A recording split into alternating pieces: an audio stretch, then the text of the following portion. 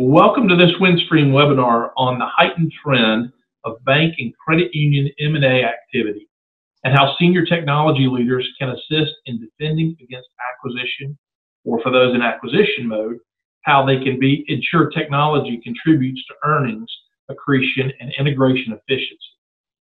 My name is Bucky Porter, and I am a financial services industry analyst with Windstream Enterprise, and I will be your host. Prior to joining Windstream Enterprise, I spent 25 years in the banking industry in roles ranging from sales director for a $15 billion regional bank to chief lending officer for a $200 million community bank. Well, as of early December of this year, over 250 acquisitions have been announced, including both banks and credit unions. And the pace is predicted by many to be as steady, if not increase, as we go into 2022. And with this in mind, I'm excited and honored to have John Venzon, Managing Director with Cornerstone Advisors, join me to discuss strategies that senior technology leaders can employ, whether they're fighting to remain independent or their bank is in acquisition mode. John, why don't you share with our audience a bit of your background and the work that you're currently doing at Cornerstone? Yeah, thanks, Bucky, and I really appreciate the opportunity to talk today. My background's really serendipitous because I'm an engineer who's kind of moved through sales and development and leadership and entrepreneurialism.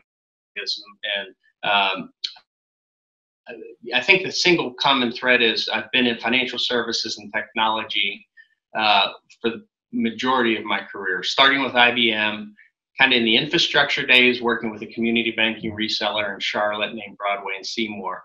I had joined IBM in the research and development division. I'm an automation engineer from Carnegie Mellon, and I ended up crossing over to sales, and they were my first client. So after doing kind of data center AS400 work with them and some other financial institutions in the 90s, I saw this opportunity to use fat clients and branch automation, and that was a big deal. And there were a few community banks, regional banks in the Carolinas that were beginning what became a very big growth pattern. And I started working very closely with NCNB, Nations Bank, Bank of America, Wells Fargo, Wachovia, when they were small banks heading into mergers and acquisitions. I left and started my own internet company, sold it, got hired by Bank of America and built commercial cash management systems online, ended up kind of being the CIO of the call center strategy execution for a 13,000 seat call center in 28 cities, and then head of enterprise payment strategies. A little later in my career, I got recruited to go to Jack Henry, part of Broadway and Seymour, was acquired by them, and I ran their internet online banking, and then eventually about 20% of the P&L. In the fourth quarter of my career, as I call it, hopefully I see the end. The clock's ticking away. I joined Cornerstone because when I was at Jack Henry, they were a consultant who worked with us, and I just, normally those can be very adversarial relationships, but they were just always professional, informed, very bright. You might see Gonzo Banker over my shoulder. They're a direct speaking kind of tell the truth consulting firm out of Phoenix, Arizona, about 130 consultants strong, exclusively community banks, regional banks, and credit unions. We don't deal with the tier ones at all. And in that organization, I'm part of the technology practice, which is about a quarter of what we do. We also do contracts and strategy and execution, and we have a very strong research group that works with fintechs and institutions. And so I run the technology advisory practice. I'm kind of the generalist looking at all aspects of technology, people process technology, and how it supports the financial institutions. Awesome. Well, thank you for that. And your background is perfect for what we're going to talk about today. As you and I were kind of working on what topic we wanted to discuss, we kept coming back to the fact that there's so many mergers and acquisitions that have been taking place this year and anticipated to continue next year. And one of the things as a consultant within my own company, I'm trying to inform our sellers on how to talk to banks, how to talk to credit unions, and give them kind of the trends that I see happening. As I've really thought this process through around M&A activity, I think there's two different audiences that need advice from folks like yourself. One is those banks that are fighting to remain independent, whether they're a small community bank or heck, even a decent sized regional bank or credit union. They're not acquisition. They're open to acquisition if they're not careful. There's some things they can be doing to try to defend against that. So I thought maybe we could talk a little bit about that first, and then we'll kind of flip the coin and look at banks that are in acquisition. They are looking to grow, I guess, inorganically, if you will, and there are issues that they're dealing with. And we're specifically going to be talking about those senior technology leaders and what they can bring to the table, whether they're defending or whether they're in acquisition.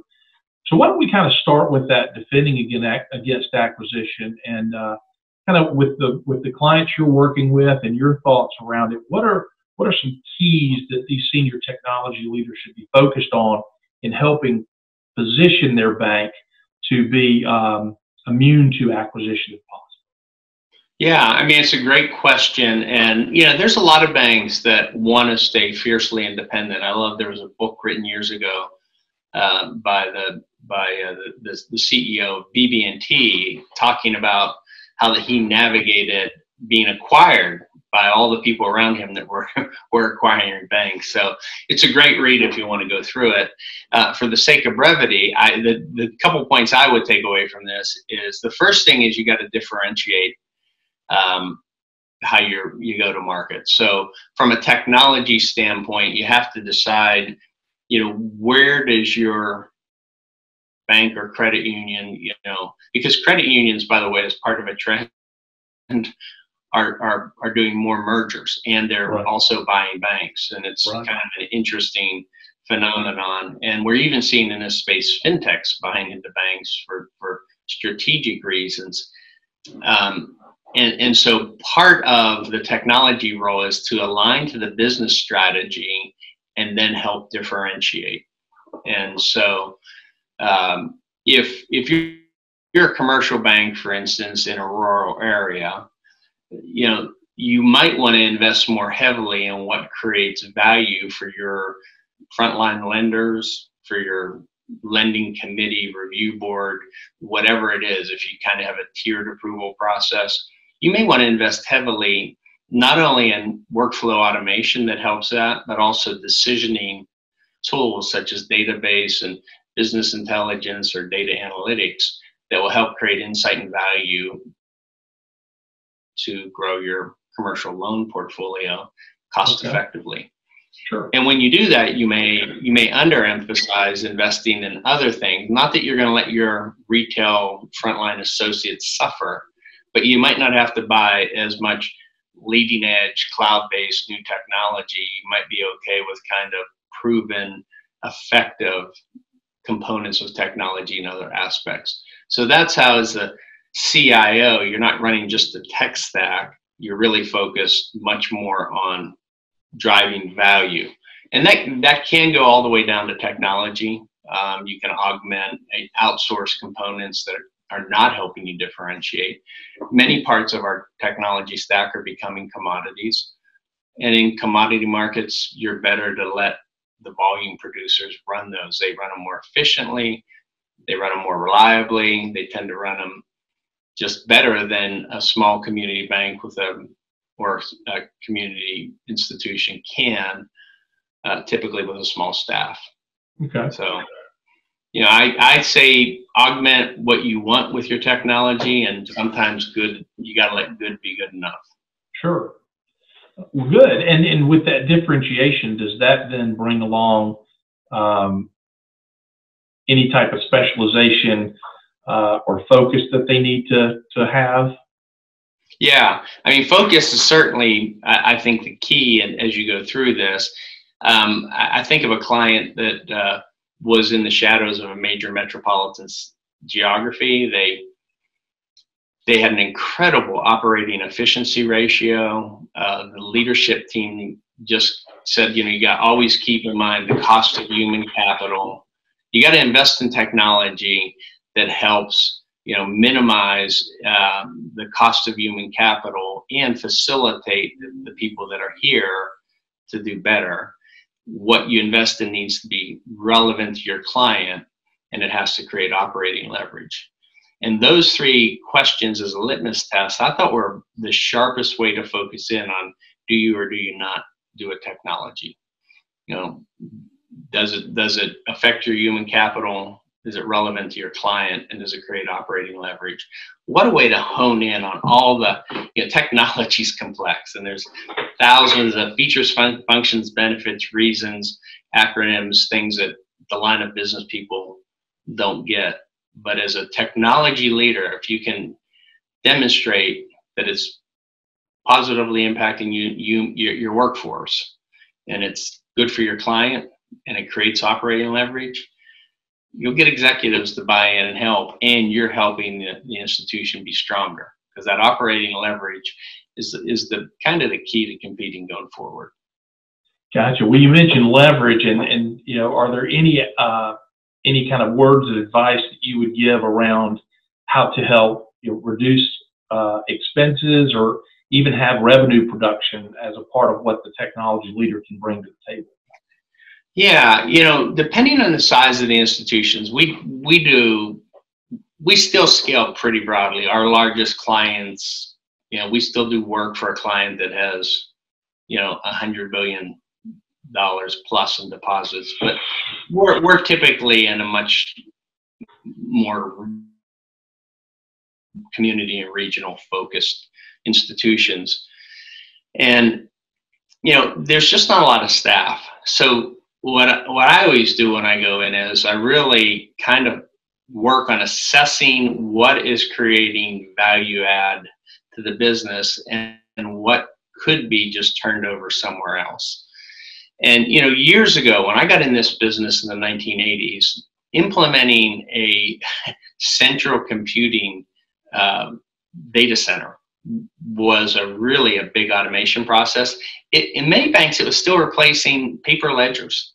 Right. In some places, I mean, they were still a master ledger, and then the ability to augment and make advances in your channels has just continued to push it forward. So the leverage comes in. Can you kind of start getting rid of your infrastructure as a service? Can you outsource that to somebody who can do infrastructure better than you?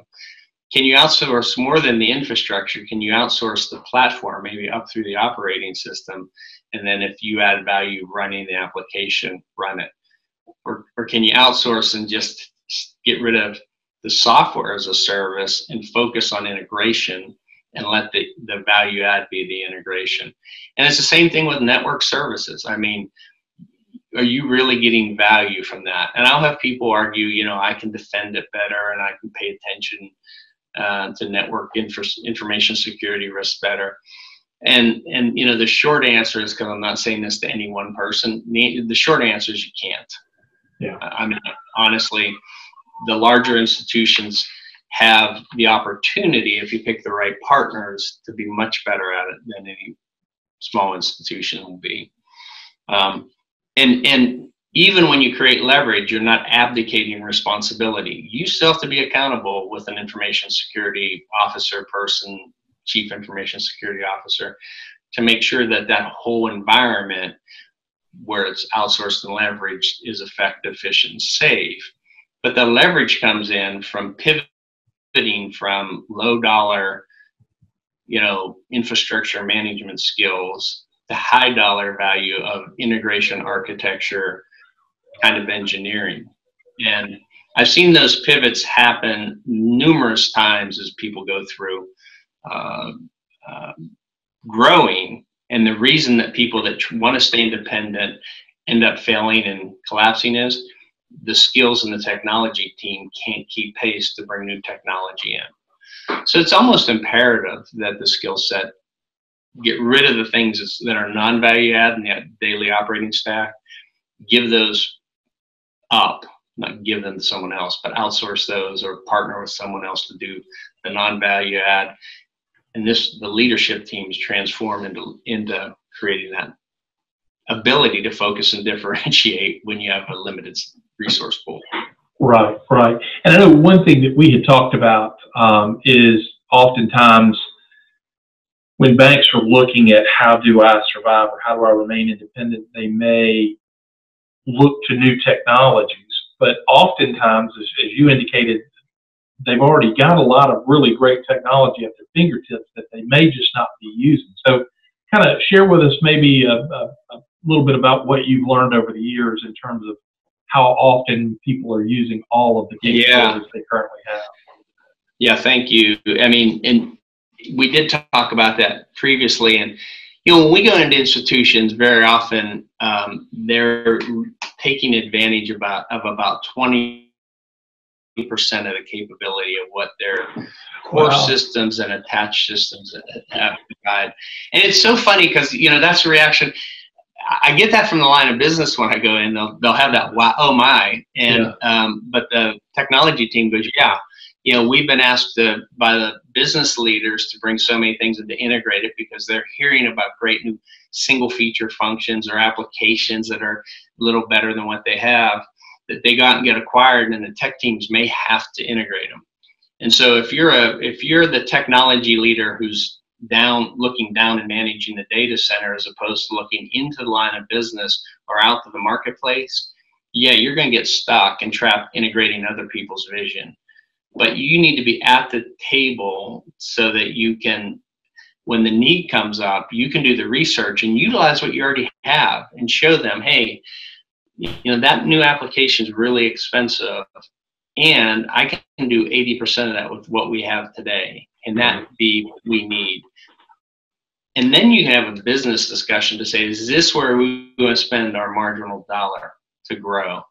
So, you know, before you buy, just go use what you have and then take advantage of vendor training and education and bring them in or bring someone like us in, you know, and let us help you take a look at what you have and see how can we simplify your technology, get more out of what you have and lower that cost basis.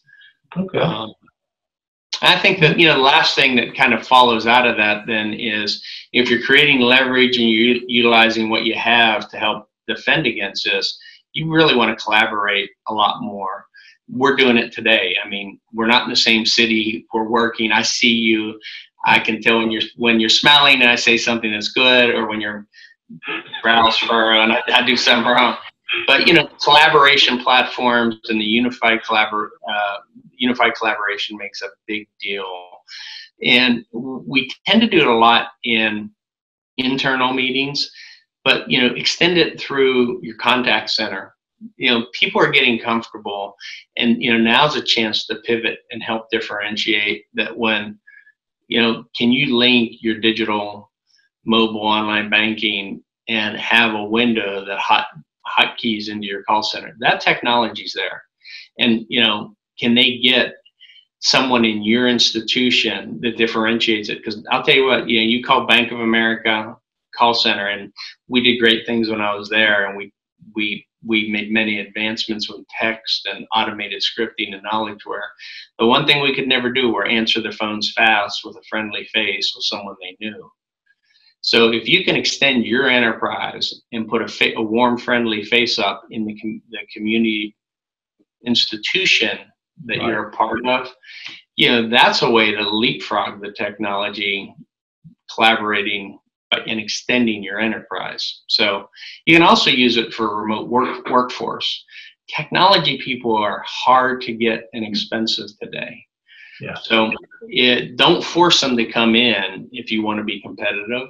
You know, open up your mindset and figure out how to work and hire the best people. I had a client in LA who was talking about moving their data center to Phoenix because it would be so much cheaper to operate. And I was like, you own the building, you have the space, you don't have much going on your racks and servers, which we did talk about moving those. But until you do, let your network engineers be remote. Don't try and hire in an LA market and pay an LA salary. and by the way, it doesn't have to be Phoenix. You can get them. You can get really good talent in much cheaper markets if you can let them work remotely. Right. And without going down too much of a rabbit trail, another kind of industry theme that I've really been promoting internally at Windstream is the idea that we've got to be able to help banks and credit unions extend the walls of their branches, so that with the customer traffic down post-pandemic and probably never picking back up to where it was pre-pandemic, we've got to find a way as an industry to go to our customer and meet them on their terms, and customers are demanding that. And it doesn't take the biggest asset bank to achieve that. Even the smaller organizations can find ways to virtually interact with customers, whether that's through call center or branches. And so I think it touches on that as well. So great. Well, all right. So we spent a good bit of time talking about how again, a senior technology leader can help their bank or credit union defend against acquisition and remain independent.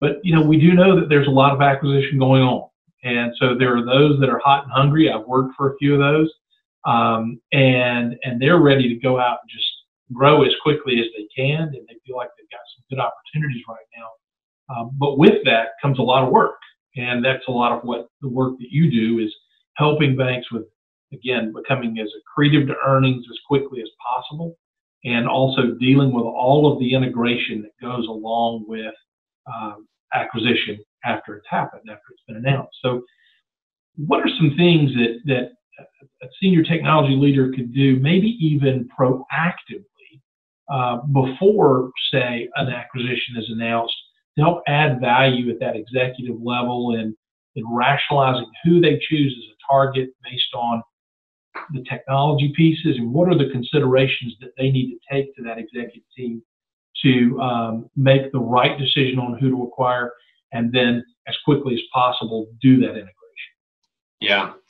So pre-acquisition, we do there's a lot of things that go on. From a technology standpoint, and these answers may seem rudimentary depending on the sophistication of the acquisition machine that Sure. exists in the institution. So I'm going to start kind of rudimentary and build to, kind of the complete. The first thing is that it's always easier if you can merge or buy an institution that's on similar platforms. Core conversions are easier when one of them is, already built and ready to take on that new, because you'll have a joint workforce that know how to do the mergers. It allows you to, as people are retiring, kind of merge and get a new group of leaders that can come in, help and run.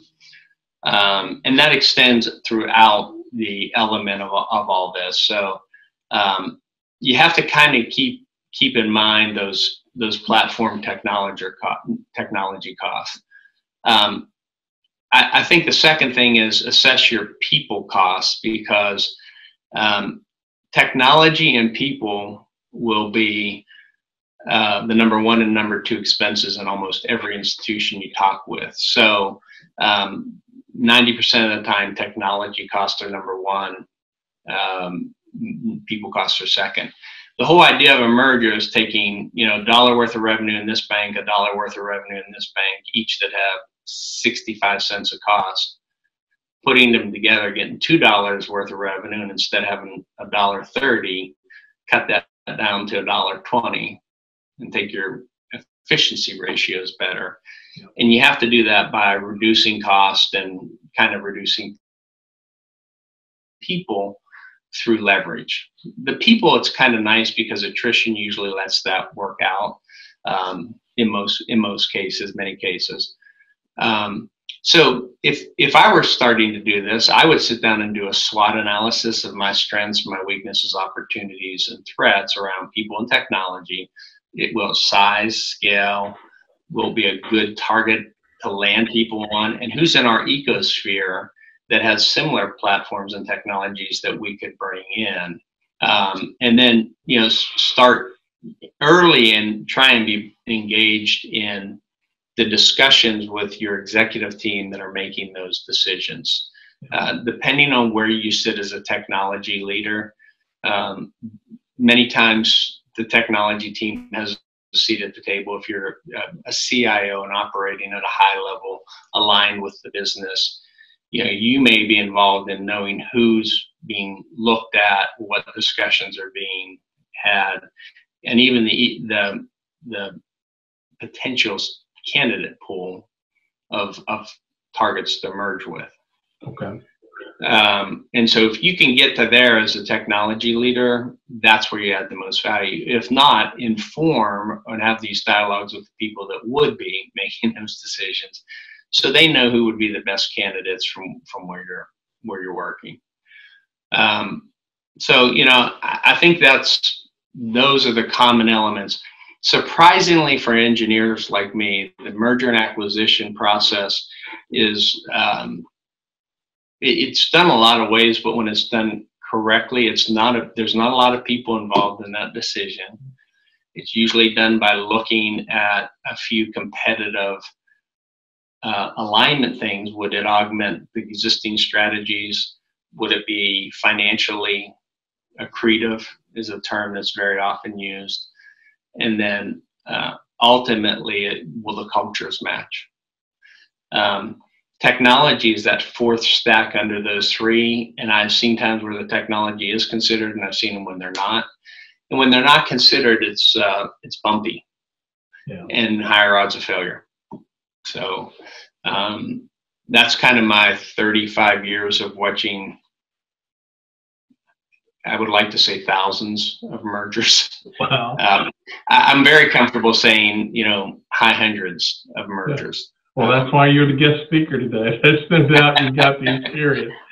Well, okay, so we talked about kind of if a technology leader could be proactive, that's an ideal world. But oftentimes they find out about the same time many others in the company find out, hey, we're acquiring so-and-so. And now the work really begins with integration, kind of looking at what softwares and hardwares and everything that the acquisition target brings to the table. So, talk about kind of the things that you're recommending to technology leaders in determining and recommending. I've got it down as kind of ours, theirs, or a new solution, if that's the right approach. Yeah, we get involved very often in those decisions. Sometimes you go in and it's very obvious because you might be on the same platform, so it's a simple consolidation. B, let's use cores, but this could just as easily be your digital solutions or any other component of this technology stack, any of the channels or features. But let's just start with cores. If they're the same cores, it's pretty easy where you're going to go from there, and then you agree to the core, and then you start picking kind of best of breed integrated point solutions. The second scenario that's pretty easy is that you have two cores. One's very strategic, well placed in the market and suited for the direction you're going, and the other one's an older legacy, outdated core that probably needs to go away. And that one's pretty easy too, because you can make a selection pretty quickly. The third one that's hard is when you have two different institutions with two different core systems that are both viable contenders on a go forward strategy. And so you can kind of see as you look at those, that's thinking about how you frame it. Those are the high level thoughts. As a technology leader, what I always advise people is, don't get hung up in defending your core. We've come into and done very rapid assessments because it turns out that it goes back to this whole alignment, focus, and differentiation. You got to kind of do this business needs assessment to figure out where's the combined institution going and then pick the best one. Yeah. So I've seen leaders get defensive, entrench, leak information to vendors, and candidly, at the end of those days, that's pretty transparent, because if you do this for a living, you can find out pretty quickly when there's a leak in the ship in the way that the vendors behave. You're better to kind of pretty quickly just wear the hat of the new institution and put that institution first, play on the same team, And there usually is a seat for talent in all organizations. Candidly, a lot of this is driven by a little bit of fear. And Sure. so, you go through that.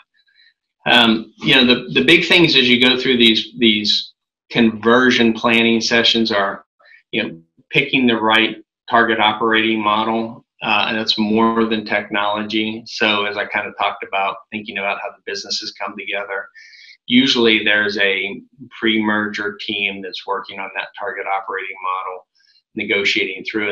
And one of the biggest unknowns that should be done pre-acquisition is an assessment of all your contracts, the terms that are existing on contracts, the termination fees, deconversion fees, switching costs. I've seen contracts where there's soft dollars that were given, used, but in the fine print of the contract, candidly, it says if you do a merger, you owe those dollars back, and they can be kind of poison pills that have really negatively affected some pretty significant acquisitions and mergers.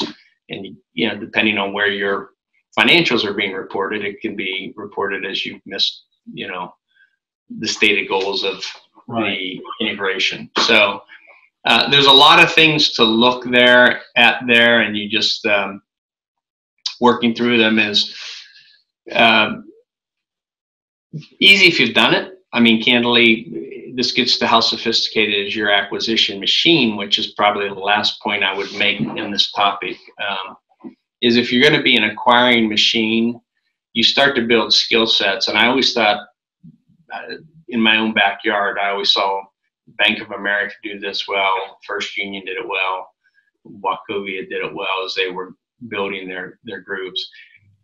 They had core leaders that knew how to run and lead mergers. They did augment it with outside resources. But then between mergers, those people went back into line of business roles, which sometimes can be hard because the good seats have executives in them, or managers or resources in them. Very often they went back into functional roles that would do, quality and productivity, kind of operational efficiency roles to learn and help the merger can kind of post closing and post going live day one be smoother and better and continue to take costs down. That way, when the next merger came in, they would be pulled back into the merger team, and they were really more knowledgeable about process mapping, flows, the nuance and details that helped them be effective in the next merger when they got bigger. So, as you go through that, the last thing successful teams do is they kind of build this yin and yang of a successful staff to help go through mergers. So, John, we've covered a lot of ground today, and I really appreciate you sharing both kind of your overall knowledge as well as some kind of individual instances in which you've assisted organizations, financial institutions. But let's kind of put a button on it and kind of wrap this up with some key takeaways. So we have talked about two sides of the same coin. And what are those takeaways that you would give to someone who is looking to defend against acquisitions? Yeah, I mean, I think just in simple summary, remember to make sure technology helps you differentiate in your market, focus and align on kind of that human capital, relevance to clients, and creating operating leverage. Within leverage, utilize your existing applications and collaborate. I think on the other side of the coin is if you're a part of the acquisition machine, assess your capabilities early to take on a new institution through a SWOT analysis, thinking about the people and technology costs. Be proactive with your team to kind of understand where you're at in that engagement. Post the announcement, partner with a new team. Don't fight and defend your stack. Really just kind of pick the best opportunities and move on. And then, ultimately from a contract standpoint, there's lots of opportunities in your contracts, both good and bad. So watch for the poison pills that they don't blow up, but make sure you get the negotiated new leverage that creates the savings you're looking for. It doesn't all have to come from you. Your vendors and partners can all chip in and make it a win-win. Fantastic. Well, John, I really appreciate you joining me today, and I appreciate our audience for tuning in and watching what I feel like is a relevant topic for the financial industry today. If anyone wants to reach out to you at Cornerstone Advisors, what's the best way for them to do that, John? Really, go onto our website, and you can, the team photos are there and our contacts there. My email is complicated because we're Cornerstone without a couple of vowels. So through the website, and I would also just encourage you, if you want some thought leadership around this, you can also sign up for our blog Gonzo Banker under the resource section and get just free content. Sometimes it's funny, it's always poignant and thought provoking. So it's a great read, and I always enjoy getting a new blog or post sent to my inbox. So I appreciate that. Well, again, I'm Bucky Porter, and this has been Windstream Enterprise. So that you know, we've been supporting over 2,500 banks and credit unions with over 13,000 locations, and look forward to assisting your bank if you have any questions about cloud-enabled connectivity, unified communications, or security. Those are the ways that we can assist you, whether you're in acquisition mode or defending against acquisition. And you can reach out to us through windstreamenterprise.com, and there we'll have this video posted along with it being on YouTube, and a lot of other thought leadership both within the financial services industry and others. So thank you again, John, and we will make it a wrap.